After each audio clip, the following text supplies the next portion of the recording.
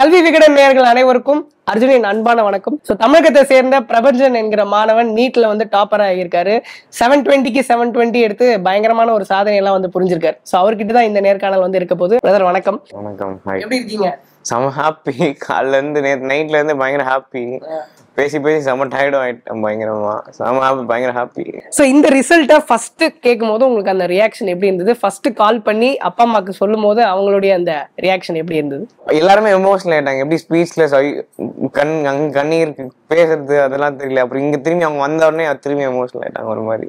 நாங்கள் செக் பண்ணிட்டு இருந்தோம், இன்னைக்கு நேற்று 13th ஆஃப்டர்நூனே விட்டுருவாங்க அப்படின்னு சொல்லிட்டு இருந்தாங்க. அண்ட் அப்புறம் பண்ணிட்டேங்கும்போது சரி திடீர்னு வந்து ஏதோ விட்டாங்கன்னு சொன்னாங்க. ஆனால் நாங்கள் பார்த்தா திருப்பி ஏதோ ரிமூவ் பண்ணாங்க போல. நிறைய பேர் பண்ணதுனால அந்த வெப்சைட் கிராஷ் ஆச்சான்னு தெரியல.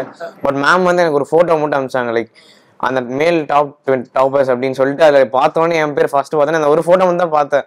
அதுக்கப்புறம் நான் இன்னும் அந்த பிடிஎஃப்லாம் இன்னும் போய் பார்க்கல, டைமே இல்லை. அது பார்த்தோன்னே செம ஒரு மாதிரி எமோஷனல் ஆகிட்டு பயங்கர ஹாப்பி. இந்த பட்டியல்லயே வந்து ஒரு 4 பேர் வந்து தமிழகத்தை சேர்ந்தவங்க அப்படிங்கறது நினைக்கும் போது ஒட்டுமொத்தமா நமக்கு ஒரு ஃபீல் இல்ல. எனக்கு 720 ஃபர்ஸ்ட்ல பார்த்தோன்னே அது அப்பயே அந்த ஃபீல் பயங்கர ஃபீல். அண்ட் தென் அப்புறம் அந்த டாப் அந்த 10 பார்க்கும்போது 4 பேர் தமிழ்நாடு இன்னும் செம ஹாப்பியா. இங்க சொல்ல போனா பயங்கர ஹாப்பி எனக்கு தமிழ் அப்படி பார்க்கும்போது. நிறைய பேர் வந்து உங்களுடைய ப்ரிப்பரேஷன் பத்திலாம் நிறைய கேட்டிருப்பாங்க. அதை பத்தியும் சொல்லுங்க. பிளஸ் கூடுதலா உங்களுடைய டெய்லி ரொட்டீன் வந்து எப்படி இருக்கும், எப்படிலாம் வகுத்து படிப்பீங்க, அதை பத்தி கொஞ்சம் சொல்லுங்க. அதான் மார்னிங் ஜெனரலாக யூஸ்வலி 8 o'clock ஸ்டார்ட் பண்ணேன்னா நைட் 11-12 வரைக்கும் படிப்போம். இது யூஸ்வல். அண்ட் நான் சீக்கிரமா முடிச்சிட்டேன்னா ஓகே இன்னைக்கு போதும் சாட்டிஸ்ஃபை ஆயிடுச்சுன்னா ஓகே முடிச்சிருவாங்க. இன்னைக்கு படிக்க ஸ்கூல்ல நடந்தது அதை அன்னைக்கு முடிச்சிடணும் அப்படி. அதை சொன்ன மாதிரி நான் நிறைய கிராண்ட் டெஸ்ட் கடைசியில் ஃபைனல் டேஸ்ல வந்து நிறைய டெஸ்ட் அந்த லைக் நீட் பேட்டர்ன்ல இருக்க எக்ஸாம்ஸ் வந்து நிறைய எழுதுனேன். அதனால வந்து இதுவும் இன்னொரு அடிஷ்னல் நெக்ஸ்ட் எக்ஸாம் மாதிரி தான் இருந்துச்சு. அண்ட் எனக்கு அந்த எக்ஸாம்ஸ்லேயே வந்து நான் 690 மேலே வாங்குவேன் நிறைய எல்லா எக்ஸாம்லையும் மோஸ்டா.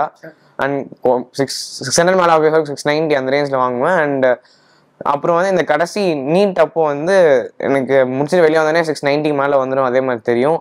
பட் அந்த கடைசி 700 வரைக்கும் 705 வரைக்கும் நம்ம எவ்வளோ எஃபோர்ட் போடுறோமோ அது வரைக்கும் பண்ணிடலாம். அந்த கடைசி 3 questions 15 marks 10 marks வந்து வித்தவுட் காட்ஸ் கிரேஸ் வந்திருக்காது. அந்த மொமெண்ட் எக்ஸாமுக்கு முன்னாடியே கொஸ்டின் அந்த ஆன்சர் ஞாபகம் இருக்கும், எக்ஸாமுக்கு அப்புறமும் ஞாபகம் இருக்கும். அந்த மொமெண்ட் இருக்கணும் அப்படின்ட்டு. அதான் இல்லை இந்த மாதிரி எவ்வளோ பேர் நீட் எழுதிருக்காங்க.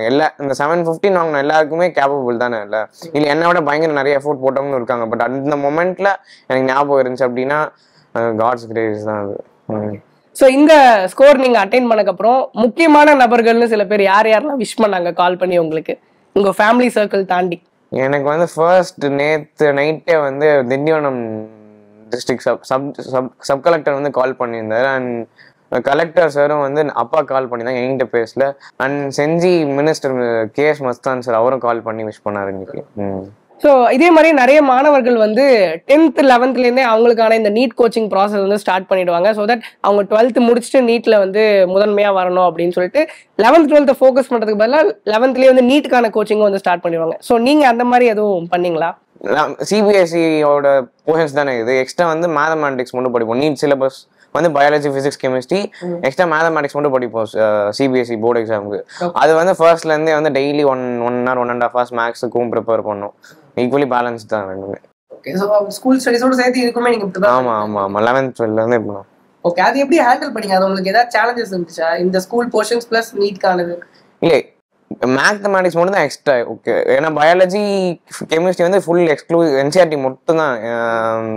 NCERT line to line படிச்சாலே NEET படிச்சிடலாம். நீட்டுக்கு ஃபுல்லாக நாங்கள் படிப்போம். நீட்ஸ் எங்களோட லெக்சரர்ஸ் தான் எடுப்பாங்க. அண்ட் அப்படி படிச்ச உடனே CBSEக்கும் நம்ம கொஸ்டின் அதுல இருந்தா வருவா. CBSE அதுதான் போர்ஷன். அதனால பெரிய டிஃபிகல்ட்டி இல்லை. இந்த எக்ஸாம் சேலஞ்சஸ் அப்படின்னு சொல்லி நிறைய மாணவர்கள் தொடர்ந்து சொல்லிக்கிட்டே வராங்க. வந்து இந்த மாதிரி நிறைய சிக்கல்கள் இருக்கு நீட் அணுகும் போது அப்படின்னு சொல்லி. உங்களுக்கு அந்த மாதிரி சிக்கல்கள் ஏதாவது ஏற்பட்டுச்சா? இல்ல எனக்கு வந்து அதான் ஃபர்ஸ்ட்ல இருந்தே கூலா படிக்கணும்னு தெரியும்.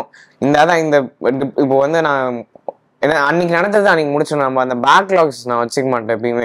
அதை வச்சுக்கிட்டு அது கண்டிப்பா அந்த இது ஆங்ஸைட்டி ஃபியர் இதுவெல்லாம் வரும்.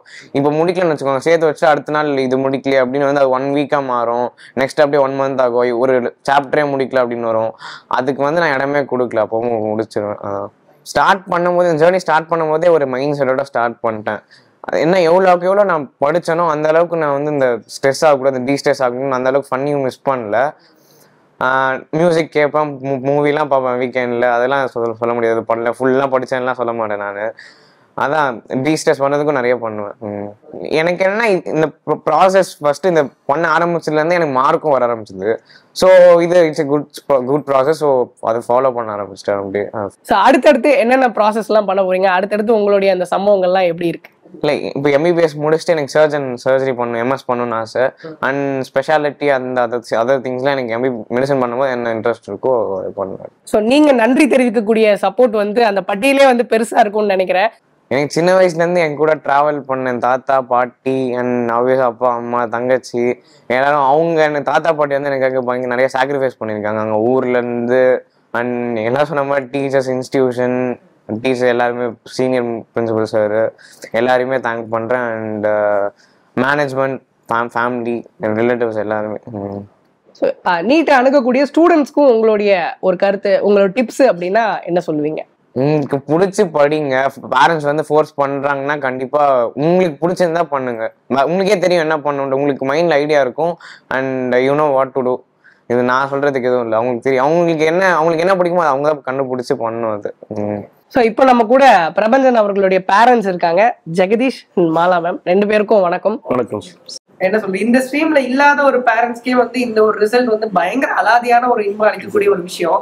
2 பேரும் வந்து டீச்சர்ஸா இருக்கும்போது இப்படி ஒரு பையன் இவ்வளோ ஒரு மார்க் எடுத்திருக்காங்கிறப்ப ஃபர்ஸ்ட் அந்த செய்தி கேட்டும்போது உங்களுக்கு எப்படி? எதுவுமே பேசவே முடியல, ரொம்ப எமோஷனல் ஆயிட்டோம். அழ மட்டும்தான் செஞ்சோம், பேச வார்த்தைகளே வரல, ஒன்றும் புரியல. நியூஸ்லயும் அவன் ஃபோன் பண்ண அடுத்த செகண்ட் நியூஸ்லயும் வர ஆரம்பிச்சோடனே ரொம்ப ஸ்பீச்லெஸ் மாதிரி தான். இந்த லாக்டவுன் டைம்ல பையன் வந்து டாக்டர் ஆகணும் அப்படின்னு சொல்லும் போது உங்களுடைய ரியாக்ஷன் என்னவா இருந்தது? நீங்க என்ன சொன்னீங்க அவர்கிட்ட? அப்ப சின்ன வயசுல எல்லாம் மெடிசின் பண்ணணும்ன்ற எய்ம் இல்ல. அவருக்கு தம்பிக்கு வந்து கலெக்டர் ஆகணும்னு தான் சொல்லிட்டு இருப்பாரு சின்ன வயசுல இருந்து. அதனால நாங்க நீட் பத்தி எதுவும் இது பண்ணல. 9th 10th அப்புறம் அந்த லாக்டவுன் பீரியட்ல தான் கொஞ்சம் வீட்டுல இருந்து படிக்கும் போது நிறைய சயின்ஸ்ல இருந்து நிறைய பயாலஜில இருந்து நிறைய டவுட்ஸ் எல்லாம் கேட்பாரு. அப்பதான் அந்த அந்த வந்து ட்ராக் வந்து இப்படி போகணுங்கிற மாதிரி அவருக்கு மாறுச்சு. ஓகே சரி, நாங்களும் எங்களுக்கு இருந்தது, பட் நாங்க அவங்க கிட்ட அதெல்லாம் சொல்லல, இந்த லைன் போகணும் வரணும் அப்படிலாம். அவருக்கு வந்த பிறகு ஓகே நீட் இது பண்ணணும்னா இங்க செட் ஆகாது அப்படின்னு சொல்லிதான் நாங்க அப்புறம் வேலைமால் வந்தோம். தொடர்ந்து இந்த மாதிரி எக்ஸாம் ஃபீயர்ல நிறைய மாணவர்கள் வந்து இருக்காங்க. அவங்களுடைய இந்த பேரண்ட்ஸ்க்கு நீங்க என்ன சொல்லணும்னா என்ன? முதல்ல பேரண்ட்ஸ் நான் என்ன சொல்ல வரேன்னா, போர்ஸ் பண்ணாதீங்க பிள்ளைங்களை. அதாவது நம்ம ஆகணும்னு நினைச்சோம், கண்டிப்பா நம்மளால முடியல, நம்ம பிள்ளைங்க கண்டிப்பா ஆகணும்ட்டு அந்த வரணும்ட்டு போர்ஸ் பண்ணாதீங்க. நம்ம பிள்ளைங்களுக்கு என்ன இன்ட்ரெஸ்ட்னு முதல் கவனிங்க.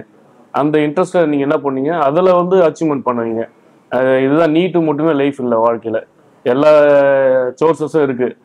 அந்த சோர்ஸ் அவனுக்கு பிள்ளைங்களுக்கு என்ன பிடிக்குமோ அந்த சூழலை உருவாக்கி கொடுத்தா கண்டிப்பாக எல்லா பிள்ளையுமே அச்சீவ்மெண்ட் பண்ணும். நிறைய பேர் வந்து 10ஆம் கிளாஸ்க்கு அப்புறம் ஸ்டேட் போர்டுக்கு மாத்துவாங்க, ஏன்னா அது வந்து அவங்களுக்கு கொஞ்சம் கம்பேரிட்டிவ்லி ஈஸியா இருக்கும்லாம் சொல்லுவாங்க. ஆனா நீங்க 10ஆம் கிளாஸ் வரைக்கும் ஸ்டேட் போர்ட்ல இருந்து சிபிஎஸ்இ மாத்திருக்கீங்க. ஒரு கூடுதல் பலுவா இருக்கும்னு நினைச்சீங்களா பையனுக்கு? நானும் டீச்சர் இருந்தாலும் அது ஃபீல் பண்ணோம். உதயச்சந்திரன் ஐஏஎஸ் சார் வந்த பிறகு ஸ்டேட் போர்ட் சிலபஸ் ஹெவியா இருந்தது. இப்ப இதை விட ஈக்குவலண்டா கொண்டு வந்துட்டாங்க. அதனால ஒரு பெரிய சேஞ்சஸ் இல்ல, ரெண்டுமே ஈக்குவலண்ட் தான். இதுல 11th எக்ஸாம் இல்ல, போர்டு எக்ஸாம் இல்ல. அங்க 11th வந்து போர்டு எக்ஸாம். நீட்டுக்கு வந்து பிரேக் இல்லாம பண்ண முடியும் அப்படிங்கறதுனால நாங்க அதனால இது சாய்ஸ் சிபிஎஸ்இ நாங்க வந்து சூஸ் பண்ணோம்.